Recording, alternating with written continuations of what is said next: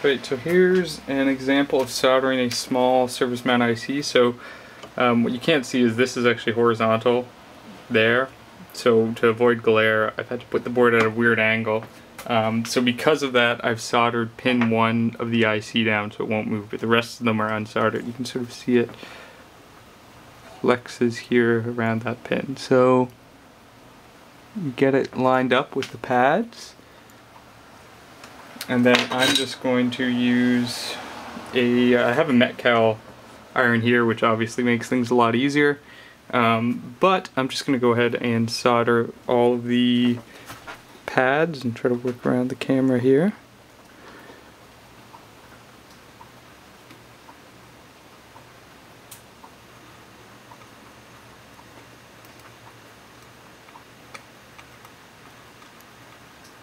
And the thing is, I'm actually not worrying about all of these shorts I'm creating.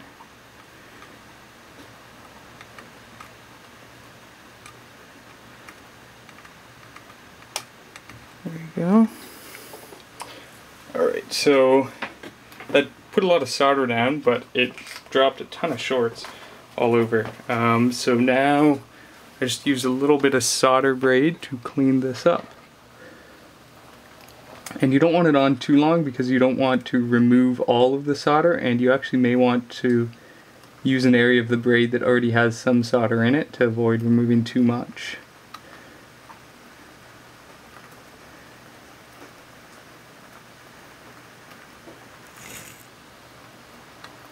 And you can sort of inspect them to make sure there is still sufficient solder there, and again, this side.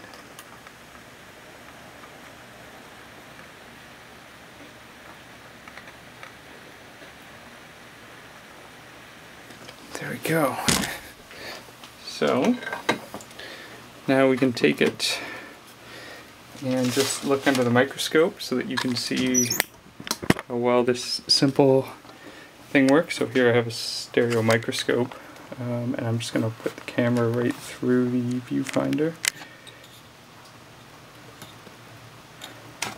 And there we go. So even if you don't have the stereo microscope, just a simple eye loop is good enough. But you can see, yeah, that's a pretty good job. So definitely no issues there.